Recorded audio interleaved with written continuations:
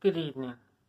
Thursday, 8th of August, we're in Bridgewater. Today was about 40 miles from Radstock. Today was a bit of a Thomas Edison day in that we tried 4 new sections of route, none of which worked, which means that we're a little bit closer to the optimum route, because now we know which bits, which possible routes in the area not to include. It's a warm day,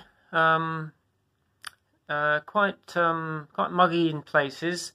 My brother-in-law, who has been on every trip with us so far, in fact my brother-in-law was the person who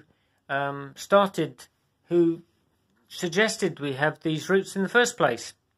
My brother-in-law has pain in his neck and has decided to go back home.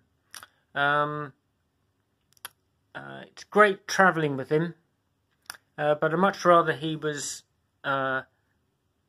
able to do it with pleasure and not with pain. This evening, great evening. Members of the family who are travelling back to London came to Bridgewater and we had a lovely family meal. Gorgeous.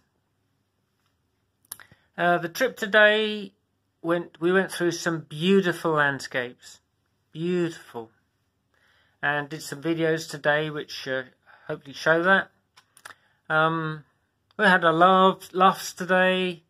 Some very difficult bits, some torrential, some difficult terrains, and also some laughs. Tomorrow got to be an early start because it's 56 miles tomorrow to Exeter, and of course we've got the rain and the wind coming tomorrow. Anyway, well, have a good night's sleep and see you tomorrow.